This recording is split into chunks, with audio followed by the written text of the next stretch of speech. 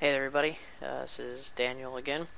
Saw some of you guys were asking about making games in Blender, especially in Blender 2.5 or 2.6. So I thought I'd leave you guys a little short tutorial series kind of explaining some of the basics of this. In this tutorial we're just going to make a real simple RPG game, just with some simple maneuvering and interactions and stuff. So yeah, this first part I'm just going to kind of talk about getting everything set up, make sure we know everything's going right. First off, you're going to need Blender. I'm using 2.61, I believe, the most recent as of this time. Yeah, 2.61. And I've got it already set up here so that I'm on GLSL. I'm also in the Game Logic tab here, and then using Blender Game instead of the renderer. That just kind of makes my job a little more streamlined. Alright. Oh, and I think I've already got, yeah, if you go into User Preferences, under Add-ons, and then Game Engine, there's just one that allows you to save your game as a runtime. That's there as well. I've got that checked. Okay, and then all of those, once I get those all set up, just come in here and do Save User Settings. I want to delete everything here. Alright, and then here's where my working directory right now for my game is going to be. Alright, so what we're going to do is just create a couple of folders. For the first one's going to be called Blends. Okay, so we're going to keep all of our blend files. Then in the next folder, we're going to call this one Textures. And that should be it for now. Alright, so just to make sure everything's up and running correctly, I'm just going to make a real simple scene here. I'm not going to really go into depth on what I'm doing because we'll get into that later. But basically I'm just going to add a plane for the floor. I'm going to give it a texture here, just real simple. Nothing fancy, we'll just give it like some yellow. Alright. And there we go. I'm going to take down the specular there. Alrighty, and then I'm going to add a cube. And then I'm going to just give it a texture as well. Just something different. It doesn't have to be anything fancy. There we go. And if you notice when we go into shading mode, everything's black. And that's because we don't have a light. So we're going to go ahead and add a light here. Lamp. We're just going to use a spotlight this time. It'll give us a cool, some cool shadows, which everybody likes shadows, right? And let's see. We're just going to kind of eyeball it here. I'm not going to spend a whole lot of time on this. There we go. That should probably be good enough. There's our shadow.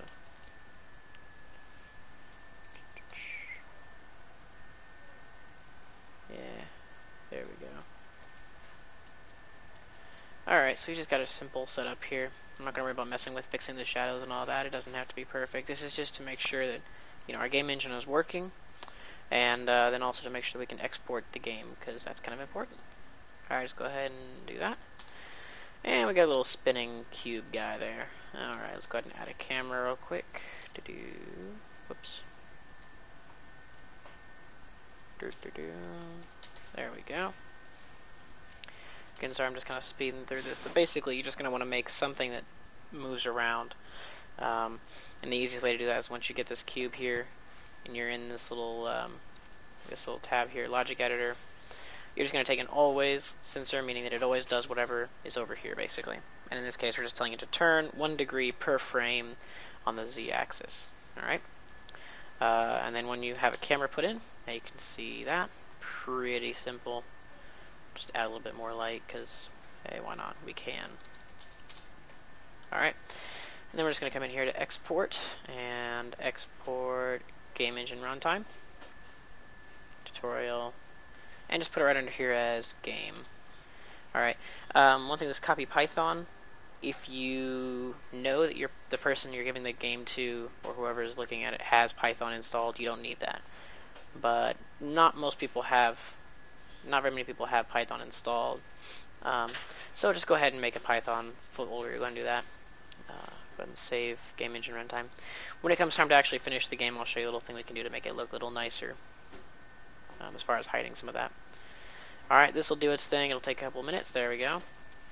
And now we have an executable file, and then this 2.61 file. Okay, this has all the Python stuff that we just exported. Okay, all these little things people might need. I have no idea why, but you never know. Alrighty, so if we should be able to just play this, press enter or double click, whatever.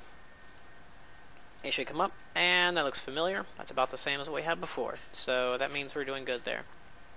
Alright, now that we get everything set up, we can actually start diving in to our little project here. Go ahead and delete these two. And we're going to go ahead and make the player. So go ahead and make a new one here. Alright, there we go. So you can see we've got a brand new setup because since we saved all of our settings over there. Let me make sure I'm really on GLSL. Yeah, there we go. Alright, so just like before, we're going to make a new plane. Okay, go ahead and scale it up by 20. Press S for scale and then type in 20. Alright, it looks a little big, but you'll see it'll be just about right. I'm going to go ahead and press Shift Enter to go into here. Go ahead and... Oh, changed my mind. I'm going to go back. Let's give it a texture real quick. Just give it a grass texture. And we don't need to worry about naming it or anything because it's just extra. We're going to end up deleting it in a little bit anyways. So, and again, go ahead and take off the specular. Make sure it's not shiny because grass usually isn't shiny. And then we're going to add a cube. G and then press Z for only on the Z axis and hold down the control button so it snaps to the grid. There we go, so it's just above there. And again, give it another texture, or another material rather. And again, it doesn't really matter what we give it, don't really need to name it or anything, it's just here because, you know, I said so. And then press Shift D to duplicate, and we're just going to make a couple of these around here. Alright, I'm kind of leaving the center area open because that's where our player is going to be. But I'm going to stick one right up here just so that we can, there we go, run into it if we need to. Alright, so now we can see we got a little lightly populated little level here. Obviously they don't do anything, they just stand there, and they're not even people, they just are blocks. That's cool. Go ahead and press Shift A to create another lamp, and this time we're just going to use a hemi lamp. Okay, go ahead and pull it up a little bit. Press Alt Z to go into shaded mode. Yeah, whatever. Alright. Then we're going to rotate. Press R. And then we'll do rotate X. We'll do 45 degrees. 45. Rotate Z. 45. So now we've kind of got it off at an angle there. That'll give us a nice kind of lighting for maybe like in a, I don't know, some daytime thing. You could even change it a little more if you want to make some, there we go, a little bit better distinction there. Alright, so there's our basic level. Now we're going to add the player, and we'll be done. So let's go ahead and add the player here. Go ahead and top view, Shift A, Mesh, Cube, there we go. Now, this cube is exactly the same size as the other ones, but since you're going to be a person, you're going to need to be a little taller. So go ahead and grab those edges there, and press the G, and then press Z. G for move, Z for on the Z axis, and move it up 2 little spots there, okay? So now it's twice as tall as everything else. It also is a nice shape for a humanoid character. You could fit in there. You know, that's what we're doing right here is basically just making a boxed outline of the character, okay? And then if you notice our origin right here, the point that it rotates around and the point that it's really paying attention to is actually too low. We want it in the center. So go ahead and press T with this selected, and then origin to geometry. That means it goes to the center of the geometry or of the mesh that we have there. Alright, pretty simple that way. And now what we're going to do is go ahead and, because this is our player and he is kind of important and we need to actually keep him, the rest of them we'll end up deleting at the end, well, towards the end of this file. So what we're going to do is go ahead and give him a name for his object. Right here it says cube 11 basically, cube.0011. And we're going to go ahead and name that player, okay, just so we have something to refer back to if we need to later. And then in the materials, give it a new material and call this player as well. Alright, and again, it doesn't really matter what this one looks like because it's going to be invisible in the final game anyways. If you really want to, you can look in the game engine, but it just is going to look like that. So, now we have our basic character. Let's go ahead and add a camera, and then we'll be finished here for this one. Go ahead and press Shift A just like you have all the other times, and press camera.